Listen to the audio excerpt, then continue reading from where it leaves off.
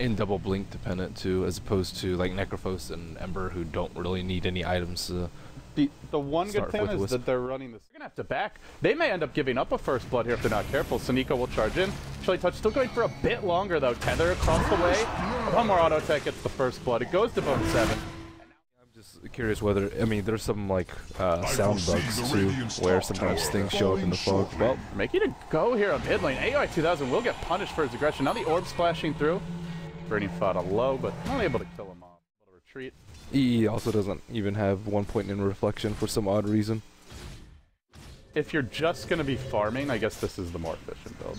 I mean, still, if you probably expect to be contested at some point. It doesn't slow down. And there's a coil onto Shade-Cho, drops low, looking for that Wisp regen to help keep him alive. The Pie's going to rotate, and they get the kill again on the puck. Shade-Cho still surviving. He heads to the north. In comes your Disruptor. Maybe able to turn on Pie. Everybody survives. Did they drop a Remnant? He's probably going to TP out immediately, then look to come back and get a kill. They glimpse him back, and he's at Fountain right now. He'll Remnant back in, look for another kill onto Pie. Shade-Cho going ham. It's 7-1. 2 of those are denies. Now they relocate bottom immediately onto AUI 2000. Huge aggression from the Power Rangers, smacking down AUI 2000. They'll get a kill here as well. Legion Commander unable to retaliate. Doesn't have duel yet. Walking towards the pit. I mean, they maybe got missed micro because they had an observer ward of that. Yeah, they got slammed because of the illusion. I don't. Uh-oh.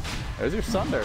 They do bring this roach down quickly, but oh, this could be bad. Power Rangers seem to know something's up, and Eternal Envy gets bashed. The orbs are going to come through. This could be a total disaster. They get 1 kill. Sneeko dropping low. Eternal Envy gets remnanted down. He's not able to do anything. He already used the Sunder, and when he was trying to take the roach fight, now they start stampede forward onto Fada. Caught out in kinetic field and trapped by Chleicho. He'll get Necrophos ulted down. The chase forward, looking for Bone Sub, another remnant, another chains. He purges off the stun, but it won't matter. A double kill. Roche not low enough for them to kill though. Down to St. Apparition, Chleicho dropping low. He's got his Flame Guard out though, so he's able to take most of the St. Apparition damage to survive.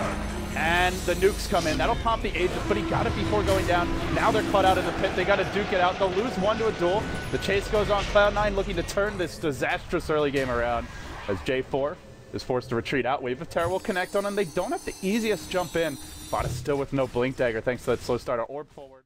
Roshan obviously going the way of PR, but also it's just a big mental block too for Cloud9 and Terrorblade. They're like, man, are we really going to be able to do Roshan? Not even in this game, it's just for future games. J4 gonna find out Eternal Envy. He's got a Static Storm. Relocate comes through. Eternal Envy unable to get that first kill. Nice fogging.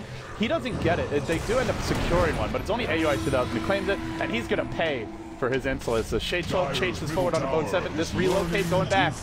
They will not take the Ember though, and breaking that tether the last possible second is they leave Bone 7 under tower. No protection. He'll go down again at the same time. They look for the turn. Stuns there in Cheshire Cat. Catches out. Pylai die, and then the heals come through from Dityara. They might not lose anyone. Necrophos able to secure that kill while Fada jumping deeper in the tree line, looks to retreat out. Orbs are going to splash into him in a second, and he doesn't have a Blink Dagger, so they might be able to whittle him down during this time. The Urn charges there. Dityara going to auto-attack Fada almost to death. He will fall.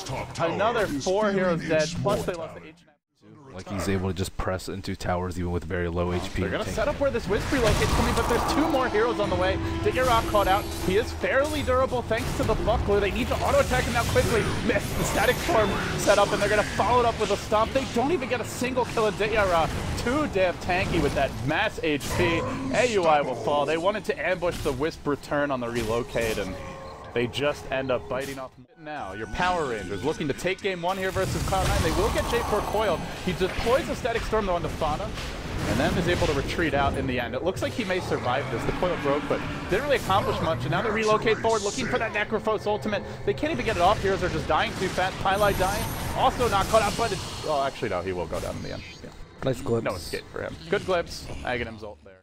Maybe with, if he's facing the right way, Blink Centaur Stomp. They're going to get the duel off on him. He walks right into it with the blade mount, so I guess they didn't know. Then the Stomp comes through, connects on 2, brings down your Ember, who did have Aegis. That's 3 down for Cloud9. What a great pickoff for them, and now another pause from the Centaur.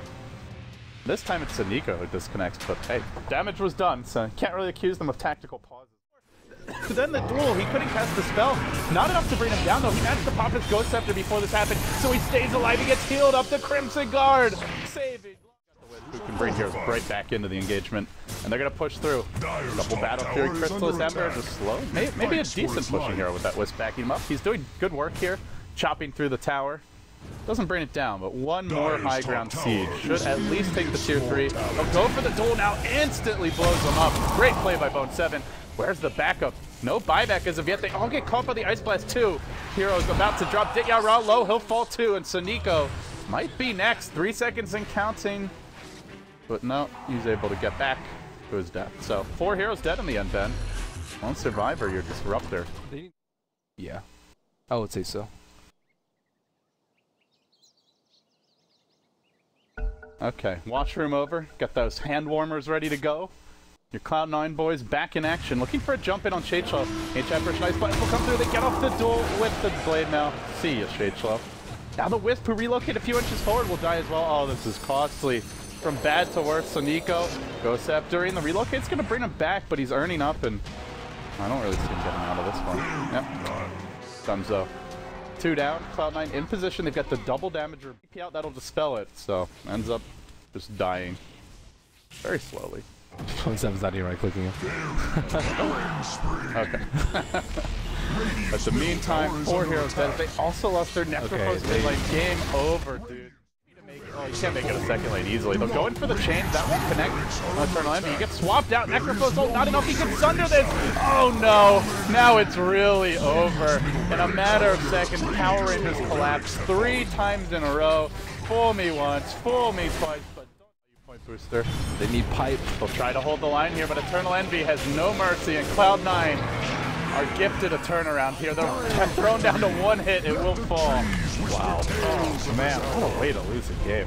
That's just brutal. I mean, yeah, that's just inexperience in the mid game, a PR, and I mean, C9 had to do like Hail Mary plays, and when you're that far ahead, you have to see them coming and prevent that sort of situation from happening, which is 5-man and